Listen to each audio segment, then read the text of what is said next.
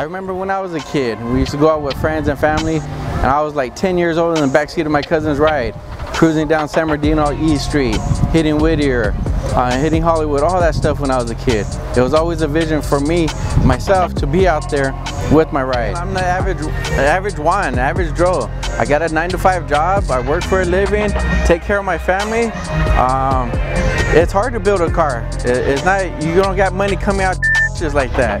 You know, so you take cars in step. You do what you can, and that's what I expect from my members as well. Do what you can. My ATL Camino was painted by one of my club members. They have Westlife Customs out in Riverside.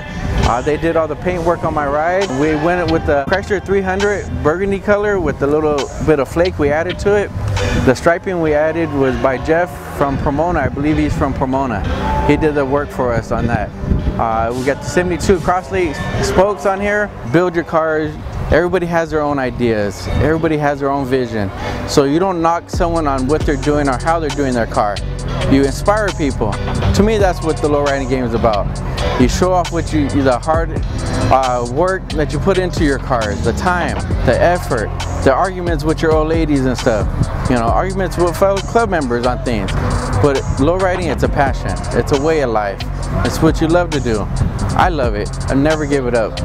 You know, it's not a hobby. It's not a phase. It's not a temporary thing. Not for me. It's been in my blood for years. I'm going to keep going with this.